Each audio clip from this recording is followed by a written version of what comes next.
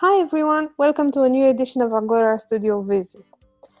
Today, we are meeting an artist and art educator who creates socially engaged artworks. Influenced by her experience growing up as a woman in Nigeria, Doofan's work often questions and challenges the male-female binary that she grew up with. Let's meet her and find out more about her influence, her inspiration, and her work. How are you doing? I'm good. I love you're matching your work. It's so nice. Yeah, that's true. So I understand from Andra that you are in Texas right now. Yes, I'm in Texas. Okay. So tell us what we're looking at. I know that we won't really get to see your studio, obviously, because you're displaced right now, but tell us about the newest work that you've been working on, and then we'll get into a little bit more of what we've been promoting and working with, and your background and what inspires that work. Tell us about your new work. Okay. Because I've been in isolation, and honestly, I'll be sincere, I've had increased anxiety, most especially that I've not been in my space, and a lot of uncertainties, with the news. I try to listen less of the news these days. And I'm always in communication with my family back home, and just trying to find out what's going on, because it's more like you're just inside, but you need to put your ears out there to know what's happening. So I found that I use technology more these days. I hardly spend so much time on my phone. But these days, I could spend, like, if it's 24 hours, maybe I spend 20 hours on my phone. Yeah. And then they show you the report of how much screen time you've used, and you're like, always up. Yeah, exactly. Yeah, so, and then just exactly like I was supposed to meet you. If not because of this whole situation, I don't think we would be having Zoom meeting. We would have met. Right. So this is just the order of the day, so because of I keep being online and I'm isolated, then I decided to use these experiences of being online, so I started to write when I go for work or when I'm going to the grocery stores. Everybody's on masks, so I started doing stuff with masks, either masks on the eyes, the nose, the mouth, different kinds, just the way I feel, I express myself. Then again, I got a little, because of space, I can't really walk, because I'm not in my studio, I'm in my friend's place. So I started working with more smaller surfaces. Like, I got a jotter. Let me show it to you. I went to Hobby Lobby. So I got a small jotter, and it's so close to me. And then I started drawing from every day. I have a friend we always chat, so I started drawing caricature of him. Nice. And I keep every day different colors, different faces, and then I was learning I started learning a new language, Slovakia language. So everything I'm doing now, I title it Quarantine Travel. That is quarantine faces. So, and then I'm like, it's too big. So, and then I started to think like photography, because if you look at the jotter, it has lines. I don't know if you know negatives, like film negative. When you take a picture, so it looks like film negative for me. Right. And then I'm like, okay, so when you take a picture and then you have this film negative, you go into the dark room and try to expose it. So then I start to relate, like me being in isolation, I'm in a dark room, So I think I should make it smaller. And then I got papers. I went to the store. I was just looking for anything. Then I got these transparent papers. So I started making the drawings smaller. Like, I started making them smaller. And then if I fill up this place, I'll go get more, keep making them smaller. Just like I'm in a dark room trying to work on my negative. And then possibly in the future, when this whole thing is over, any day I feel like I'll expose them. and refresh my mind on what I've been through. So this is just the little thing I'm doing that keeps me. This is the only thing I can think of right now. I can't work on any other thing. It's just overwhelming. Yeah. Well, it's an interesting concept to be able to translate this feeling of, like you said, being in a dark room and then later giving that exposure. I think it's interesting, and it's different than the work that we usually see from you. I mean, obviously it depends on where you are, your space, the constraints, and everything that's going on, but it's an interesting direction to see. I look forward to seeing it on the other end. Yeah. So I know that music is really important to you, typically.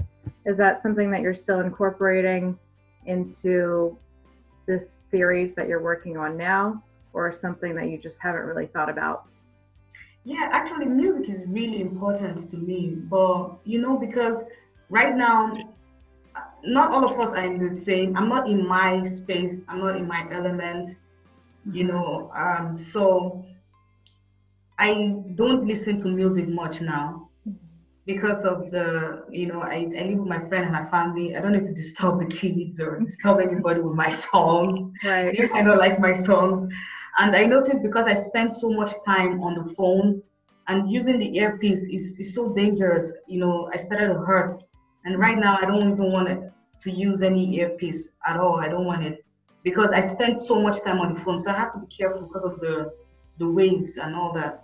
Too much, technology has its own downside too when it's too much. So, but if I was in my space, I could just listen to my music box like without putting the earpiece, But these days I just find out that I think when it's quiet, I just got used to it. It's quiet. It's better for me. So I think the whole pandemic situation has just change a lot of things. I know I probably would feel much different if I was in my space, but I think it's different times calls for different measures.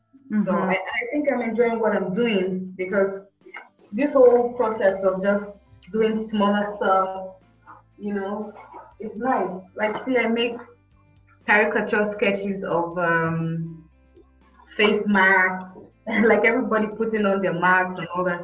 So I just keep drawing and how I feel, keep expressing myself. So yeah, you have to keep making and seeing where it goes. I think just on the daily basis, just being prolific and being able to use the energy in some sort of way to make sense of this. I haven't been this much grateful for art.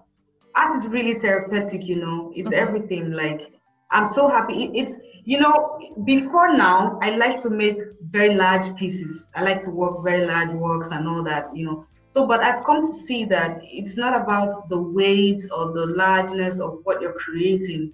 You could create something this small, but it's so powerful. It's it means a lot. And that's why from the first size of work I started creating, you see they're bigger. You can see, yes, the first size they're bigger, and then I got to this size, and now I got to this size. So I keep going smaller. Smaller, yeah. Yeah, I keep going smaller, and it's fantastic. So I'm going smaller because I'm just thinking of that negative film, dark room, like and then okay, let me do it small, and then hopefully in the future I could expose it, maybe print it on large canvases, but it's going to be printing. So I'm using ink right now to work on all these things, and I find the process is very interesting. Yeah, very cathartic, I imagine. And it would be interesting to see all the small, even if you do make them larger at some point, to see the progression and the evolution of the little guys next to the larger pieces, I think. I always love the sweet little studies. And you know what? For my music most times is the nostalgia of listening to the music that I work with, and the way it makes me feel and the words. So these paintings have the same effect on me, just like the music, because I know that after producing these works, And then maybe in the future, maybe in 2, 3, 4 years after this whole thing is gone, when I see these paintings, it's going to bring me back exactly to the way I was feeling right now. I'm going to see things more clearly, and then I'll really know what to do with them. So it's good. Yeah, it's very effective when you can view a work and really be transported back to a time and a place and a feeling. Yeah. So tell us a little bit, it's nice to see what you're working on right now, but for our viewers as well, give us a little background on some of the other works that we do have on our site right now, and how, like you said, the music plays into it. And I know that your work involves a lot of social responsibility and commentary on what's happening culturally and in your world. So give us a little background on that. Yeah, like some of the works I listened to some of the works that are on your site, works that I listened to music of, of artists of old, not like this new generation artists, like artists in the 80s, in the 70s, and some of them are Italian classics, some of them are Nigerian musicians, like Fela Nicola Kuti, Osadebe, and then there's this Italian guy. Sorry, I'm not Italian. I'm gonna murder his name right now. I think it's Domenico Modugno. So it's an Italian name. I don't know how to pronounce it. The title of the song is Volare, like fly. That's the title of the work is Unselfish. It has to do with love affair, So, and I have the one on Fela Nicola Kuti. I titled it Transformer, and it's the song is on Lady, So sometimes I talk about issues, the way we females, women are perceived in the society. But there's a lot of work as a female artist, I always like to use that word, female artist. I know I'm an artist, yes. If you see my painting, it doesn't matter if it's a male who created it or a woman, a woman who created it. But my practice, from where I'm from, sometimes they look at you like you should be doing something else. Do you understand? Because my work is always talking about certain issues that some people feel offended that why am I talking about certain things. You'll say, come on, you're a young girl, go and get married, go and have kids. Stop wasting your time, You're too small, you can't change these things, So, but because where I'm from, a male child is always very important. Like, a female child doesn't inherit her parents' wealth, and then when you're married, as a woman, they demand you to give that to a male child who will inherit your husband's wealth or the whole family's wealth. And if you don't have a male child, and then if you don't have children at all, you're finished. So constant pressure on the woman, So even though I don't want to talk about these things, because I'm a woman in such a society, I continue to feel that pressure, and I find myself talking about some of these things, that life is not about these pressures that they give to us. We also have the right to be free, to express ourselves and be the best at which we can be without trying to meet up to anybody's cut-off mark. Why is it that the males are not trying to meet up to our cut-off marks? We should put them under pressure too, but nobody is going to listen to that. So yeah. I'm like, these are some cultural differences, that put strain on the reason why even practicing every day is more difficult, So, but I try. Yeah. I try to continue. It's a loaded and important topic, obviously. I think in many cultures throughout the world. I like that you said female artists, because that's still a challenge, I think, that the art world faces in many ways, is giving recognition to so many important female artists that have come along throughout history and that are contemporary now. I think it's a hot topic for sure. So Yeah, I true. like that's something that you speak to in your work. Yeah. And true. identify with. Even though you say it doesn't matter when you're looking at your work, male or female, I do think it's important to include that. And I like that you do that. Mm-hmm. So tell us a little bit about, I'm just pulling up some of, and then hopefully, I don't know if Andre, you want to share a screen? Yeah, I'm ready here. Let me show you. Nice. And then we can look at some of your work together and you can tell us about some of these pieces with such beautiful colors. I think you can see them. This is your more recent ones, I think. Yeah, this was the Unexpected series I did in 2019 last year. This series, if you notice, there's an image of a woman, an African woman in the background because of the hairdo, the hairstyle.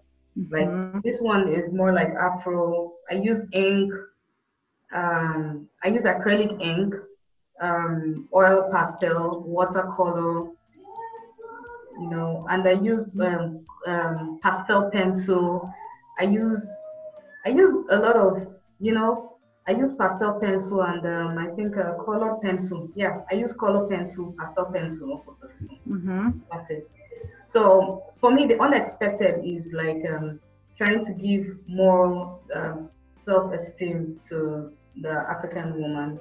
Like everywhere you go to, you just have to be yourself, and be confident in your skin, and in your own fashion, because I find myself traveling, I find myself traveling all over the world and different cultures I meet.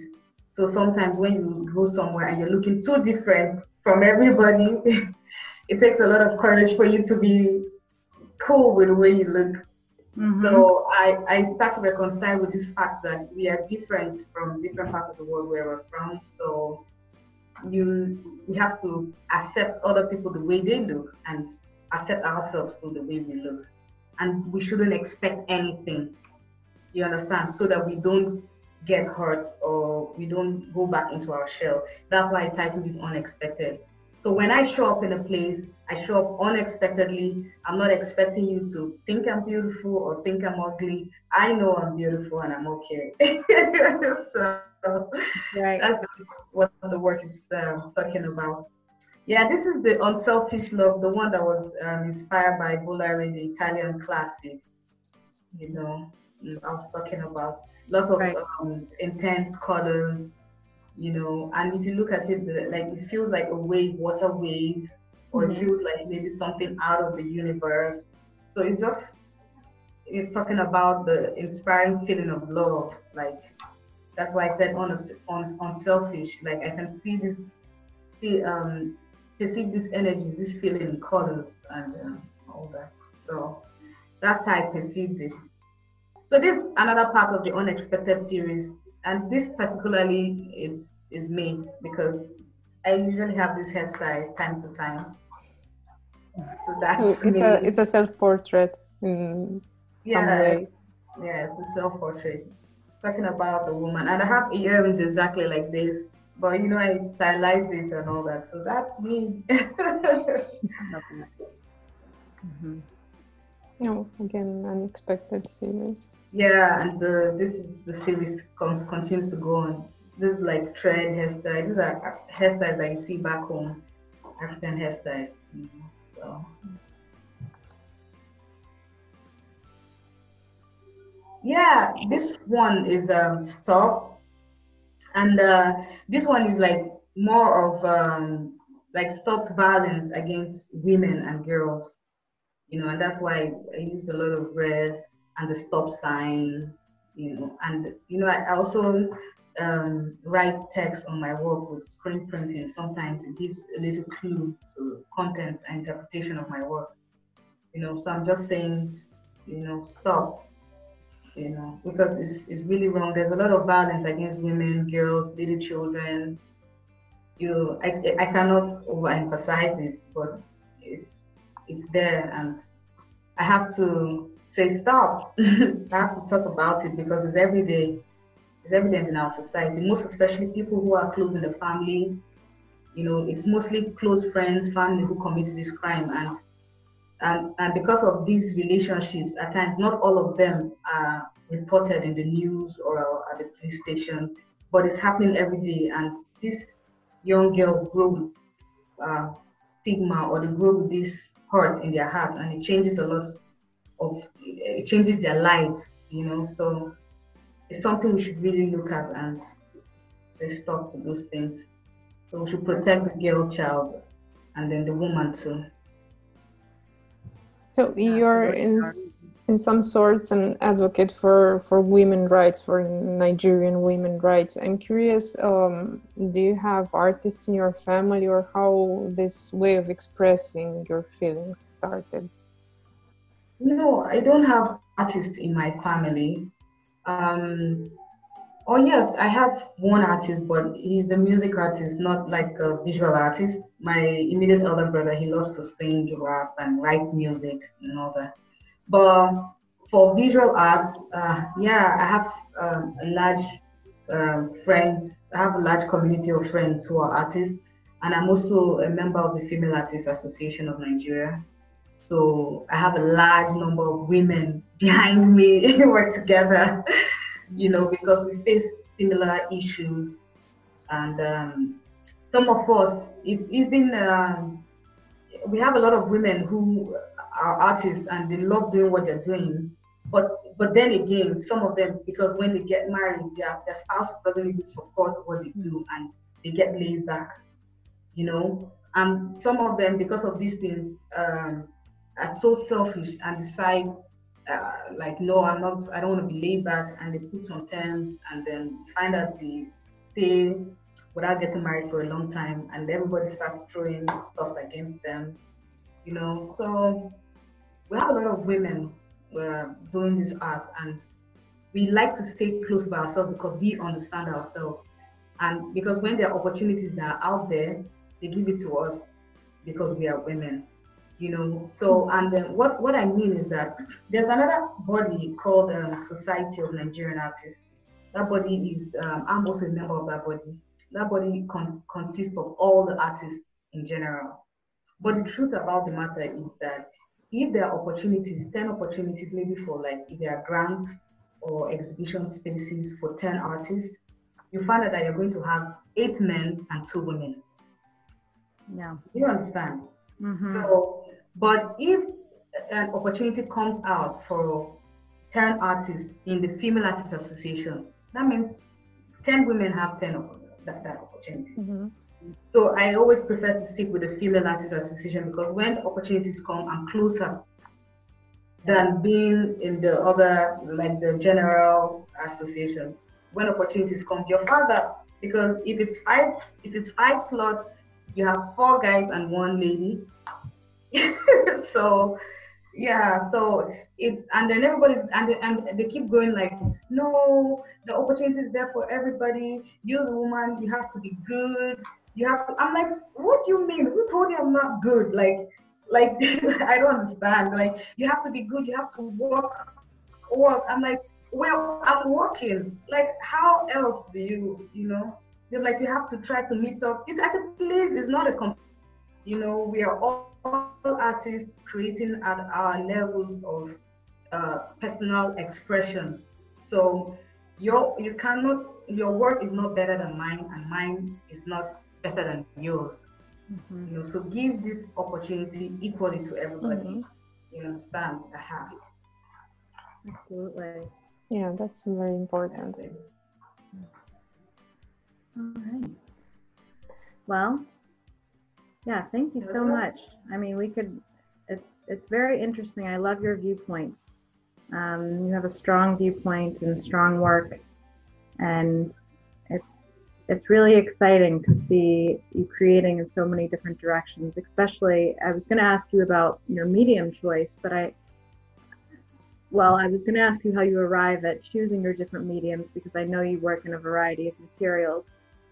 Mm-hmm. But I think I'll let you answer, but I love that so much of it is tied to your concept, and I imagine that when you choose your materials, it's sort of an organic process for you. But I'll let you answer. How do you choose your materials that you work with? Yeah, I choose. I like water-based mediums. You know, I used to really like oil. Oil used to be my favorite medium, but lately I fell in love with water-based mediums. So I was working with acrylic for a long time, and then lately I fell in love with inks. Oh my goodness, I love watercolor and inks. So Yeah. I try to have this mixed media effect of ink, watercolor, crayon, just a lot of feel, a lot Right. of different elements to the art is really nice. Yeah, So they come together really nicely, especially with your colors, because it's I know it can be challenging to keep the colors as bold as you do and as clean when you're using different mediums, but I think you do it beautifully, and they're really pretty powerful. They deliver a nice punch. Thank you. Yeah. All right. Well, I hope that we can see the inside of your studio at some point, although this is really nice. And okay, let me pick up my laptop and see. Sure. Yeah, show us what you've got there. Great. See. So these are some of the works. You see, I used like foil, like kitchen foil, because I'm at home now. So like I see some people with very, very funny kind of marks. So I just created this. This is not a real max, is it? No. But I see people with very funny kind of looking marks, and I just like, perhaps maybe you just close up one. Yeah. Yeah, and these two, and some people wear glasses with a mask. Right. I just create stuff like that too. This is another one. With her long eyelash, she's still trying to slay, like a slay queen on a max. Yeah, so I just try to make them interesting. And see some of these ones too. So they have a lot of personality. Yeah. I just try to make them interesting, like that. Just create them different. I love caricatures. I like to do caricatures, abstract, stuff like that. So I just try to make them. That's it. So of course, this is an improvised studio space. It's not so big. Right. So, but I job at improvising it and making it work. But I'm really happy that you're willing to show, because not every artist is actually in the best position right now in this situation. Some people are in their best position and some are not, but it's good that we're all still trying to create, it's all a work in progress. Yeah, you got to keep creating however you can. It's true. A lot of artists don't have access to their studios right now, and so you have to just make it work. If it means scaling down or changing your materials and what you're thinking about, I think it's just important to keep making work and getting through it. Yeah. Well, thank you so much. This has been a lot of fun. Now, how long are you planning to be where you are? When do you think you'll be able to return? Or my ticket is for July, but I'm still the airline is not working for now. Everybody's shut, so what ears is on the news. Exactly. Yeah. Wow. We'll just get through it. I know it's a slow process. No one really knows when the right time is, but I'm glad to see that you're making work, and hopefully you'll get to go back and be with your family again soon. And hopefully up to New York to see us soon as well. Yeah, hopefully someday. Yeah, I know. I can't believe we just missed each other. That was such a strange week. Yeah, really. It changed so quickly. I think that's what has been so shocking. I mean, it's sunk in a little more now, but just how quickly we went from, Art Fair Armory Week to Yeah, walk so away. Everything closed. Very quick. Yeah. true. So True. Thank you for joining us and for welcoming us into your studio. yes, thank you so much, and we hope to see you and to meet you in person soon, and maybe to visit your studio in Nigeria next time. That would be exciting. Okay, bye. Bye.